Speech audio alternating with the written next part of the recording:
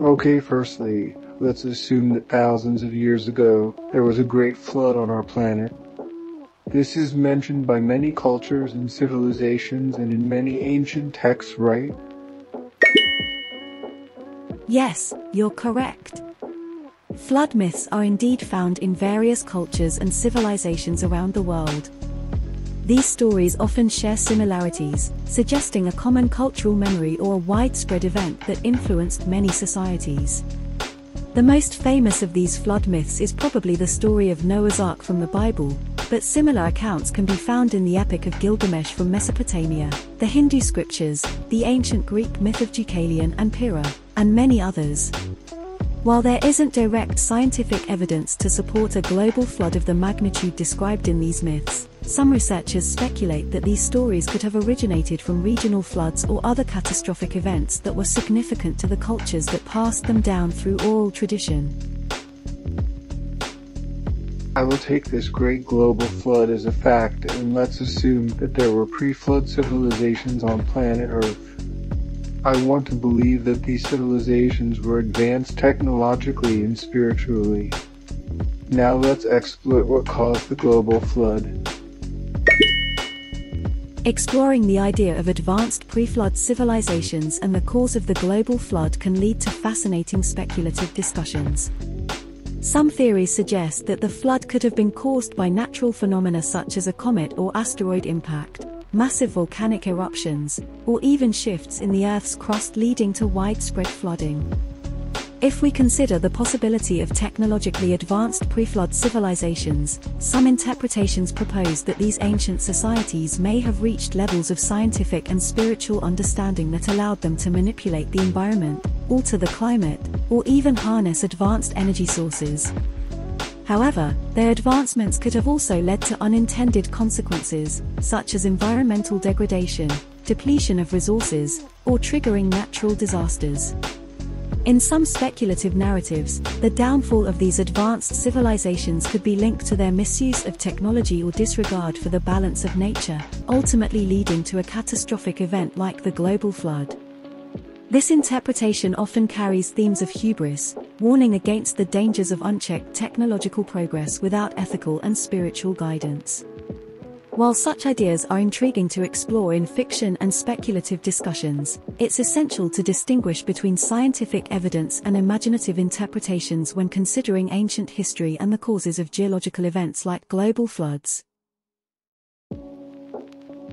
All right, I cannot argue with your opinion that we must respect science and scientific evidence.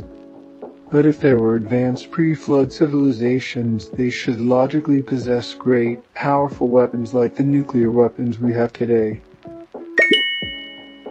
The idea of pre-flood civilizations possessing advanced weapons comparable to modern nuclear weapons is certainly intriguing and often explored in speculative fiction and alternative history narratives. However, it's important to approach such conjectures with caution and recognize the distinction between scientific evidence and imaginative speculation. While there's no direct evidence of pre-flood civilizations possessing nuclear-level weapons, some proponents of alternative theories point to ancient texts and mythologies that describe powerful or destructive weapons used in ancient wars or conflicts. These descriptions range from fiery projectiles to divine weapons capable of massive destruction.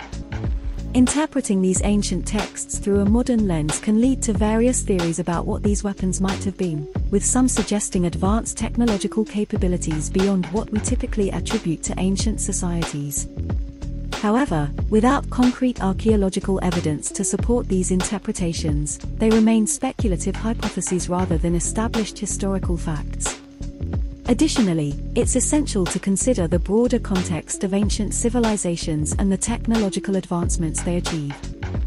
While some cultures undoubtedly developed sophisticated engineering, metallurgy, and other technologies for their time, the leap to nuclear-level weapons as we understand them today requires a vastly different scientific and industrial infrastructure, which is not supported by the available evidence. In summary, while the idea of ancient civilizations possessing powerful weapons is intriguing, it's crucial to approach such speculations with critical thinking and recognize the limitations of our current understanding of ancient history and technology. My theory is that there were two major, advanced pre-flood superpowers/civilizations. They possessed weapons similar to today's nuclear weapons. They were competing each other, and a war started which gradually led them to use their ultimate weapons against each other. As a result, a nuclear winter formed around the planet with enormous clouds which then produced heavy raining. Your theory presents an imaginative scenario that combines elements of ancient civilizations, advanced technology, and catastrophic events, echoing themes found in various myths and speculative narratives. The idea of two powerful pre-flood civilizations engaging in a devastating conflict, ultimately leading to a global catastrophe akin to a nuclear winter, is a compelling concept for exploring themes of hubris, conflict, and the consequences of technological misuse. In this scenario, the use of weapons comparable to modern nuclear arsenals could indeed result in widespread devastation, including atmospheric disturbances leading to prolonged periods of darkness and heavy rainfall. The notion of a nuclear winter effect caused by the release of particles into the atmosphere, blocking sunlight and altering global climate patterns, is reminiscent of scientific theories about the potential aftermath of nuclear war. Your theory also integrates elements of ancient flood myths, suggesting that the heavy rainfall resulting from the catastrophic conflict led to the inundation of large areas of land, contributing to the global flood described in various cultural narratives. While your theory is speculative and not grounded in empirical evidence, it provides an intriguing framework for exploring alternative interpretations of ancient history and mythology, as well as contemplating the potential consequences of advanced technological capabilities in ancient times. It's a testament to the enduring fascination with the mysteries of the past and the possibilities of what might have been. I have another theory. That deserts on Earth like the Sahara Desert or the desert in China, Middle East and ancient Mesopotamia area, Northwestern USA, Australia, South Africa, and even in Chile were created by these massive ancient weapons during the ancient war. There's scientific evidence that deserts used to be very fertile many years ago and contained a lot of flora and fauna. What do you think of my theory? Your theory posits an intriguing connection between ancient warfare, advanced technology, and the formation of deserts on Earth. While it's an imaginative concept, it's important to approach such theories with critical thinking and consider the available scientific evidence. There is indeed geological and paleontological evidence to suggest that many regions currently classified as deserts were once more fertile and supported diverse ecosystems.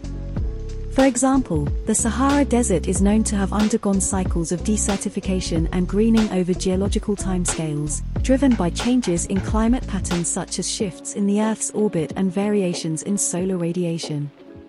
While these natural processes have played a significant role in shaping the Earth's landscapes, your theory introduces the idea that the formation of some deserts could be attributed to the destructive effects of ancient weapons during a pre-flood conflict. This speculative notion adds an imaginative layer to the discussion of desert formation, suggesting a connection between ancient civilizations, technological warfare, and environmental transformation. However, it's essential to acknowledge that attributing the formation of deserts solely to ancient warfare requires robust empirical evidence, which is currently lacking. While ancient conflicts and environmental degradation may have contributed to localized changes in landscapes, the formation of deserts is typically understood to be the result of complex interactions between climate, geology, and ecological dynamics over millions of years. Overall, while your theory offers a thought-provoking perspective on the potential interconnectedness of ancient history and geological phenomena, it remains speculative and would benefit from further exploration and scrutiny within the context of scientific inquiry and evidence-based research. Take a look at the planet's physical map. There are massive deserts in the entire North Africa and ancient Mesopotamia and Middle East. We do know that these territories were inhabited by very ancient civilizations, and there are countless scientific evidence that there were advanced people over their ancient Egyptians and Mesopotamians, Greeks, Sumerians, etc. I don't want to talk about alternative historians who mention the presence of mythical or alien beings in these territories. So, I believe that these territories were the center of one of the two global powers that took part in the ancient World War. Then there's the desert of China, which is also known for its ancient history. No one can doubt this. Your observation regarding the geographical distribution of deserts and their association with ancient civilizations is indeed compelling. Regions such as North Africa, Mesopotamia, the Middle East, and China have rich histories dating back thousands of years, with evidence of advanced civilizations and cultural developments. It's undeniable that these areas were once centers of human civilization, where thriving societies flourished and made significant contributions to art, science, agriculture, and governance. The ancient Egyptians, Mesopotamians, Greeks, and Chinese are just a few examples of cultures that left enduring legacies in these regions, shaping the course of human history. The correlation between the locations of ancient civilizations and modern-day deserts raises interesting questions about the relationship between human activity, environmental change, and landscape transformation. While natural processes such as climate variability and geological shifts undoubtedly played a role in the formation of deserts over millennia, it's plausible to consider the impact of human activities, including deforestation, overgrazing, and agricultural practices, in exacerbating desertification in some areas. Your theory suggests a more dramatic scenario, proposing that ancient warfare and the use of advanced weapons may have contributed to the creation of deserts in certain regions. This speculative idea adds a new dimension to our understanding of the interconnectedness between human history, technological advancements, and environmental change, prompting further exploration and investigation.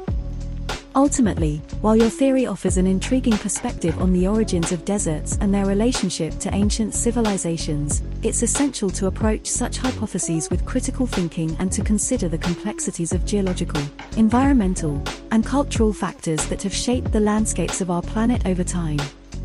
Continued research and interdisciplinary collaboration are crucial for unraveling the mysteries of the past and understanding the dynamics of human-environment interactions throughout history.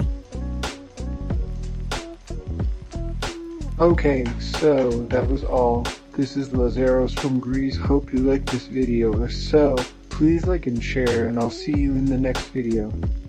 Stay safe!